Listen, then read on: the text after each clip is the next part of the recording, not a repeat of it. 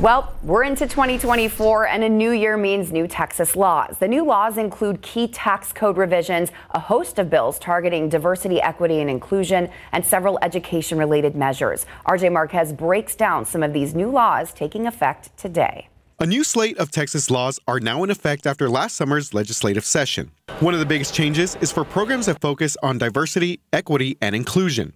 The state will no longer allow public colleges and universities to have DEI offices. Schools will not have to do DEI training, and employees who worked in those offices were reassigned. Texans United for DEI released a statement that said the absence of these offices creates, quote, a void in addressing systemic inequalities and fostering an inclusive learning environment for all students. Up next, property tax relief. Texas homeowners and businesses will potentially get thousands of dollars cut from their property tax bills. The $18 billion property tax cut package lowers school district property taxes, which makes up a large share of a landowner's bill. School districts will get just over $7 billion to lower those rates. Another new law cracks down on vaping and e-cigarettes for minors. Businesses can no longer use cartoon characters, celebrities, or images of candy in their marketing to sell e-cigarettes to young teens. It will now be a Class B misdemeanor if they are caught using these types of promotions.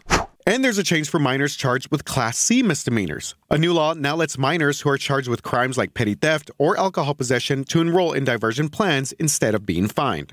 And finally, HOAs. Property owners associations must now have a formal and transparent policy on how they give fines and other violations to owners. HOAs will have to send each property owner a copy of their policies and post them online.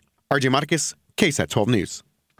Keep up to date with all of San Antonio's top news, weather, and so much more by clicking the like and subscribe buttons below. And once again, thanks for watching KSAT.